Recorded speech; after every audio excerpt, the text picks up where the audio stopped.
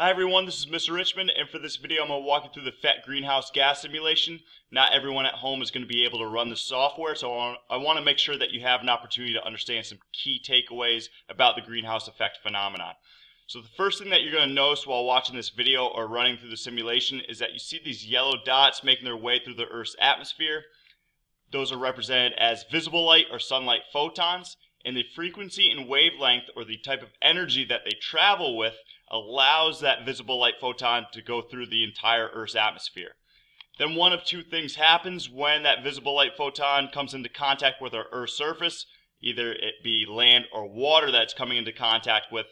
A lot of that energy gets absorbed into the land. However, a lot of it also gets reflected back out into the Earth's atmosphere as infrared photons or heat energy, and the frequency and wavelength at which that photon travels with does not always allow that photon to be able to escape the atmosphere.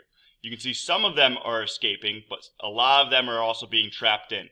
And the greenhouse effect, in essence, is actually a good thing. It keeps our overall temperature at a comfortable zone for a lot of animals to live and survive here on Earth. However, we also know that there's a strong correlation between human impact, the amount of greenhouse gases that we are putting into our atmosphere, especially post-industrial revolution, and we're seeing a strong correlation between the greenhouse gas concentrations being increased as well as global average temperature also increasing as a result.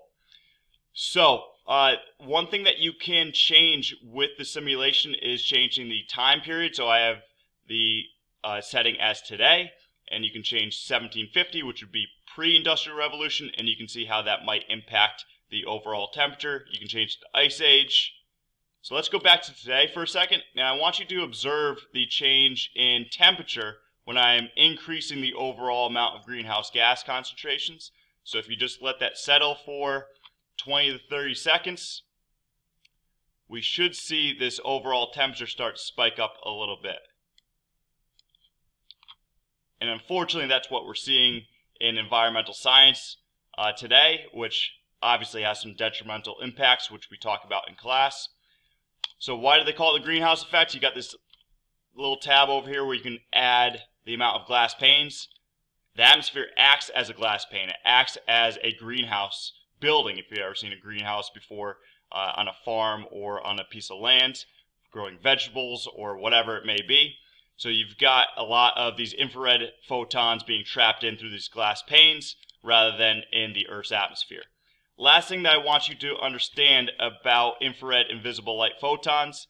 Visible light photons can go through pretty much any molecule, at least any greenhouse gas. We've discussed a few of these in class. We've got methane, CH4, we have carbon dioxide, CO2, water vapor, which is actually the most abundant greenhouse gas, and then we have nitrogen and oxygen. Visible light is going to go through each one of these.